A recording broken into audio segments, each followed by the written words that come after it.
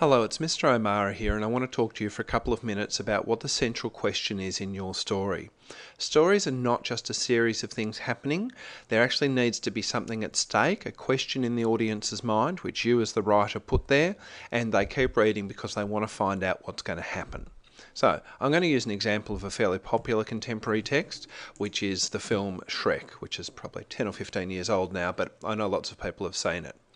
So, things certainly happen in Shrek, but what we actually start out, we want to know, our central question is, will Shrek get his swamp back? You know, at the very start, he's happy in his swamp, then he gets it taken off him and he goes on an adventure to see whether he can get it back. Very shortly, he meets Donkey, who's super annoying, and the question is, can he or will he be friends with this super annoying character?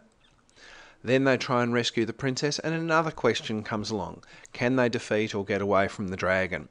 Now, this original question is still there. The big question is still, can he get his swamp back? But these little questions come along, and it takes most of the movie for this one to be answered. It takes about 5 minutes for this one to be answered. And this actually is introduced. Will Shrek and Princess Fiona fall in love and be able to be together? And that actually becomes one of the big questions of the movie, probably even more so than the original question about the swamp, although that remains.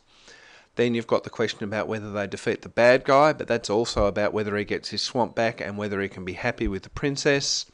And finally, at the end of the film, we see that it's answered. He does get his swamp back. He does defeat the bad guy. He does get love with the princess. The dragon is not so much defeated, but is no longer a risk, and he is friends with annoying Donkey. So, what I'm going to need you to do is work out what is the question in your story. And I know it's simply say, it's not. There's no question. So it's just stuff happens.